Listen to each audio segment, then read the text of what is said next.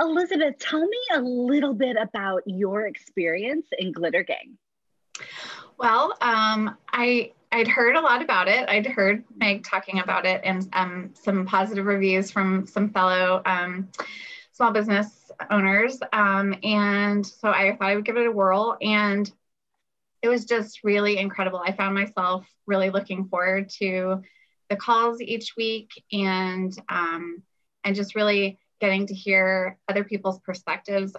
Often as a solo entrepreneur, you kind of get in like your own little echo chamber. And it was just so great to meet other people, hear how different and similar our stories and our journeys can be. Why specifically did you join? So I was going through kind of a strange journey, as a lot of people This year, right? because of this unusual year we're having. And I was letting a lot of it kind of, just fog the brain about I couldn't figure exactly out how to pivot and what my next steps were. And I had a feeling that, listening to how other people and other businesses have navigated this year would be really helpful. And it absolutely was. Fantastic. I've heard that a lot from people who are in the business group and honestly the foundational and confetti masters groups, that it was so helpful to be able to kind of just share experiences to move forward faster, whatever that meant. Yeah, personally, specifically, professionally. Yeah, for sure. Looking back at the work that we did together, was there a certain week of work that was most impactful for you?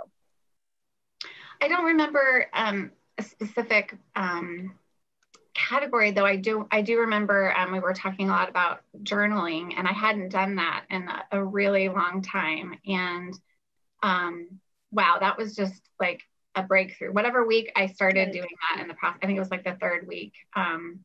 I just was able to get it out, get it down. And really, it was the stuff that had been floating around, and there was less daunting when I was able to like create a practice of journaling. So that was a really very impactful part of it for me. Wonderful. I'm glad that you gave yourself that time and space to be able to dump all those thoughts out. It literally makes all the difference. It really does. And then the rhythm of the weeks of knowing that we were going to be working on various things and getting back together, just really solidified making the time for that and giving myself permission to make space for that in my day and my week and my life in general. Wonderful.